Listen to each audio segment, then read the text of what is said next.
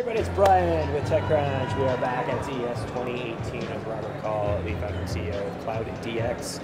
So we're looking at, this is one of 3 winners, is that correct?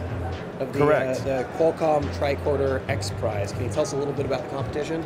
The goal of the competition was to literally try to create a working Star Trek medical tricorder.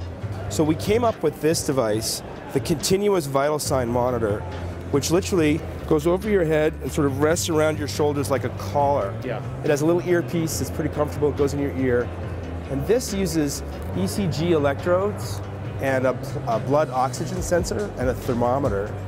And then it extracts all this information from those signals. So what vital signs is it actually detecting? So your heart rate and your ECG, your blood pressure, continually updating all the time, your pulse oxygen, your body temperature, your respiration, and then your body movements and the energy expenditure of your body.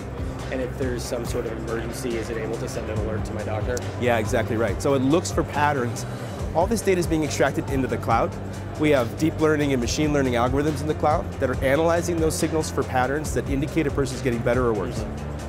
We're now taking this product into FDA testing, and this will really be on the market by the end of 2018.